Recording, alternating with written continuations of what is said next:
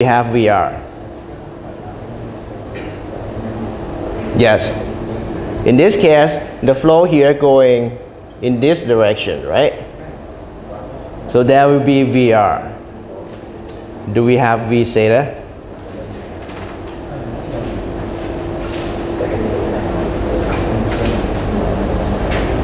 Do we have V theta?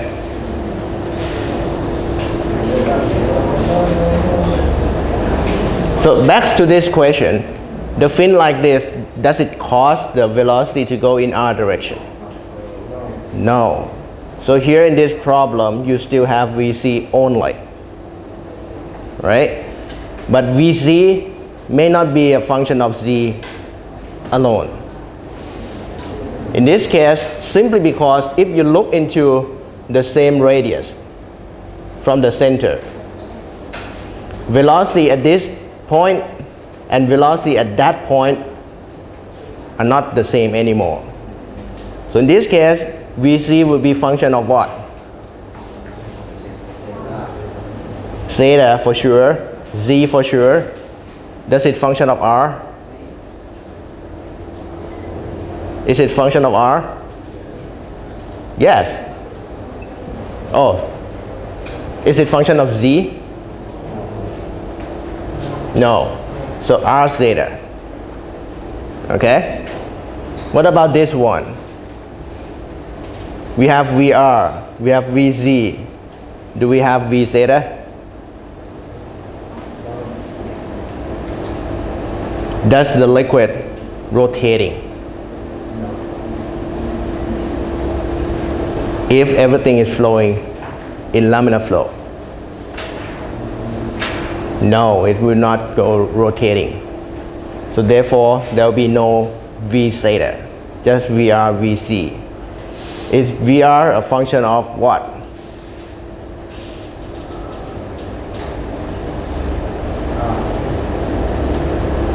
Does VR change with respect to R? Yes, so it's function of R. Does it change with respect to Z? Can you see that? VR here and VR there are not the same, right? Fluid around here flowing in Z direction. Fluid around there flowing in R direction. So R component at this level and that level should not be the same. So therefore, we are supposed to change with respect to Z. What about VZ? Does it change with respect to R? Sure. Even though we do not have any fin, it's changed with respect to R. At this position, VZ is 0. At this position, VZ is not. So therefore, it will be a function of R for sure. Does it change with respect to Z?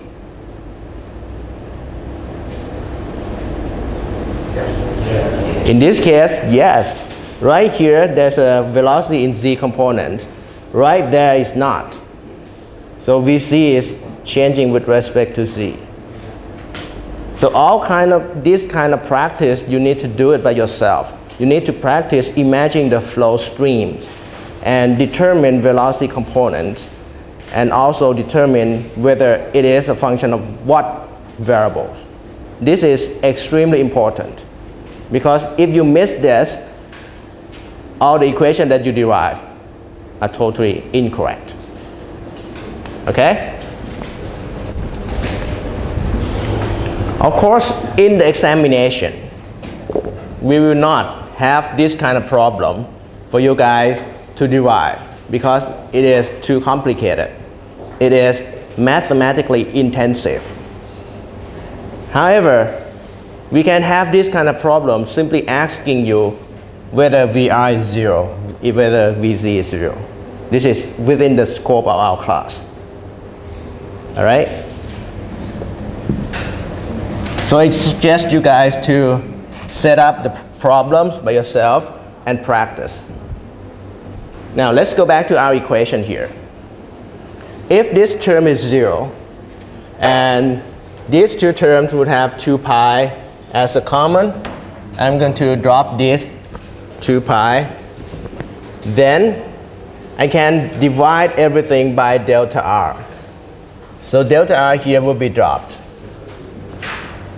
Instead, it will appear here, and delta there will be dropped.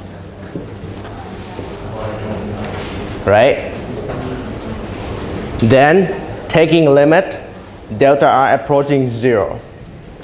This term can go over to the left, to the right-hand side, and then it will become differential.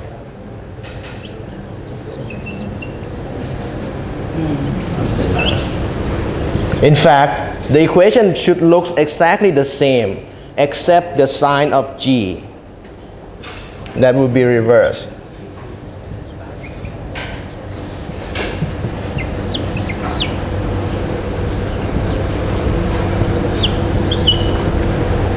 Okay? In the last example, this would be plus. In this example, it will be reversed in minus. So we will do the same thing. Just extend this, multiply by L. Can I do that? Yes. Then I can add rho G 0 so that I can combine pressure at L with the term rho G and combine pressure at 0 with term rho G 0. But this time, the modified pressure will be defined differently.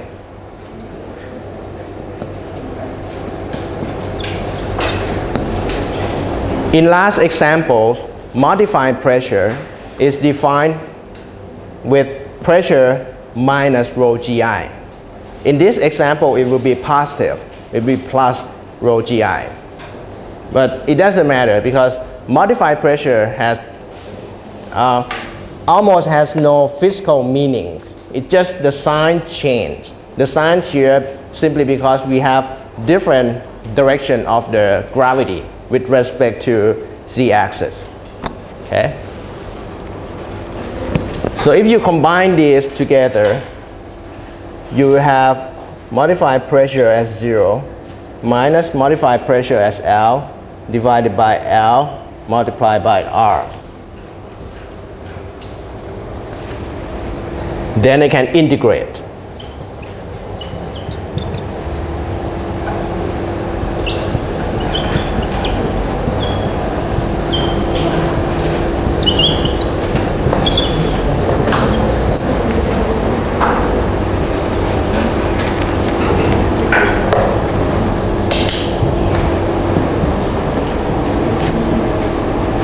All right.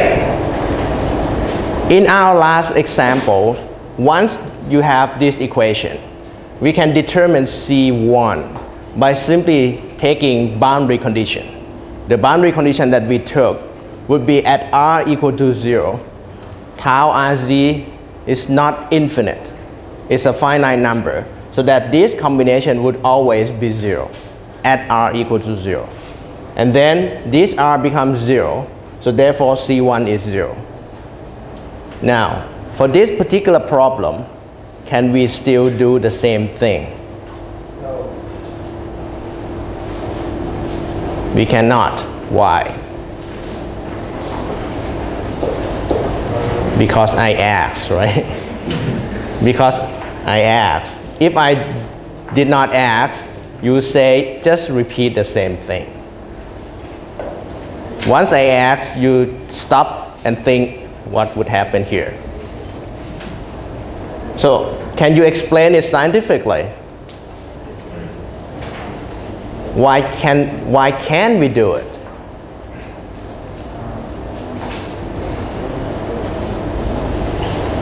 This is another thing that you must be very careful. In order to choose the proper boundary condition, you need to consider our system. Okay? For this particular problem, we cannot take R equal to 0. Why? It's not fluid, it's bad. Simply because right now, what is our problem? I mean, what is our system? Our system is fluid. We take boundaries around fluid only. So our system is like a piece of donut here. There is no fluid in the center. So therefore, at r equal to 0, that's not our system. R equal to 0 is outside our system boundary. So we cannot conclude or include it in our system. Okay? So therefore, our tricks that we used last time are out. We cannot use it. So is there any other boundary condition that we can use in order to find C1?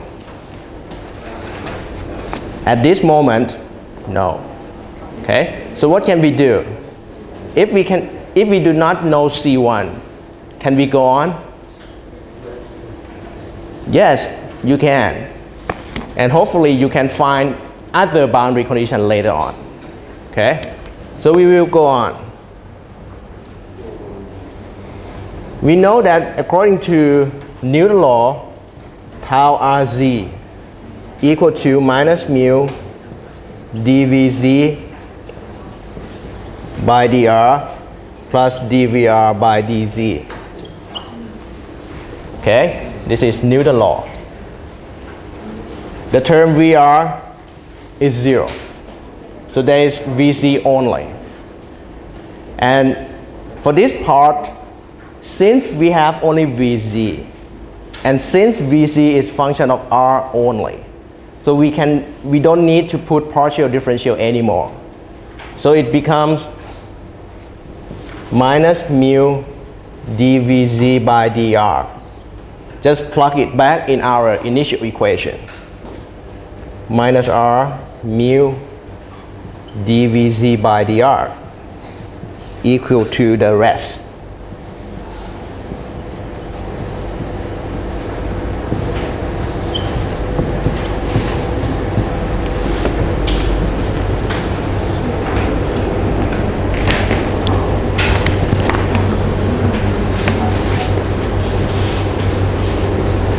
All right. If you look into the textbook, if you read the textbook, and in textbook there's one way to solve this equation, and there's another way which is a little bit easier to understand. But anyway, I will follow the textbook. Okay. In the textbook, it will say that if you look into velocity profile, for sure, here velocity is 0. There is 0. Somewhere in between velocity is not 0. So there must be inflection point so that the velocity would go at maximum and then return to 0. Okay?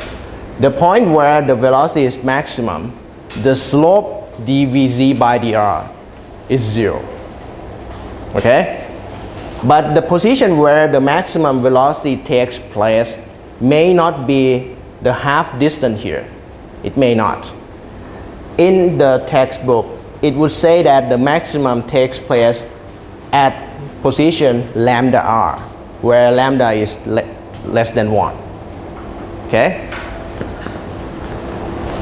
And the distance from the center to this pipe is kr. So we know that at r equal to kr, velocity is 0.